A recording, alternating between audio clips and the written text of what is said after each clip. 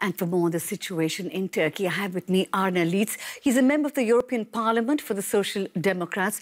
Welcome, Arne. Now, you've just got back here after a couple of days ago from Diyarbakir. First, give me your reaction to this massive bomb blast in the heart of the city. Well, the reaction we have now from the situation on the spot is very dreadful.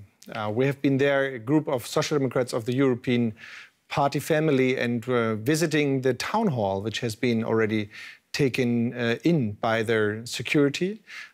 As you just have seen in the film, the mayors have been put in prison, and they were on court on Sunday and restayed on court. And therefore, there was a rising tension already in the city.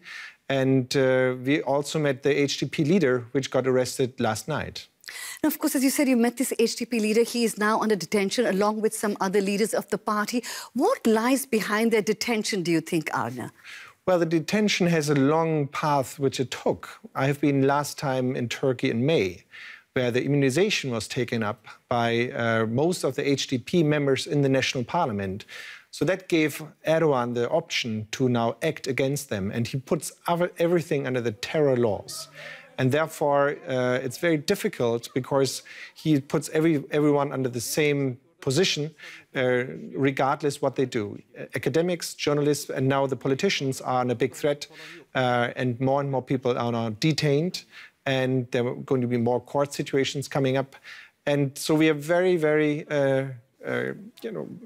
thoughtful about the situation, and we have to show solidarity with these people because Turkey so far wanted to join the European Union. In fact, yeah, there's a lot of concern here about the arrest of these pro-Kurdish leaders. Germany has summoned the Turkish envoy to talk about this. But now the HDP, as you said, is represented in Parliament. It's a pro-Kurdish party.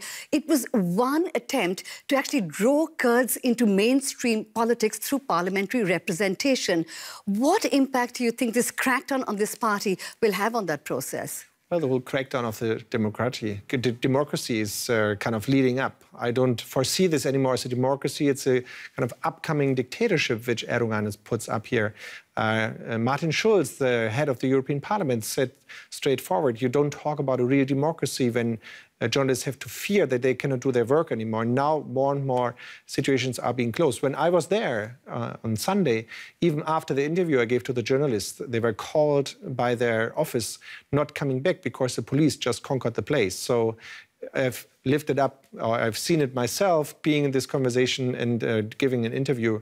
So altogether, it's a kind of rising difficult situation for opposition people, politicians, and what we have seen here with the bomb attacks should not come up. Now, this bomb attack, the government says, was carried out by the PKK, a Turkish separatist group. Is there a danger that these really strong armed tactics against dissidents and opponents could radicalize the people even more and push, say, Kurds into the hands of organizations like the PKK? I would definitely agree with your assumption that this is moving towards spiraling up the spiral of violence. We have to stop that because so far there are already a few thousand people being dead on both sides, PKK, but also the security people. But also we talk about already, no one really talks about that. We estimate over a few 100,000, up to 400,000 refugees of this crisis in southeast of Turkey. And therefore, that has to stop anyhow. And so Erdogan should be very careful and the government not to overdo it. Right. Arne Lietz, a member of the European Parliament for the Social Democrats. A pleasure to have you with us in our studios. Thank you for having me here. Thank you very much.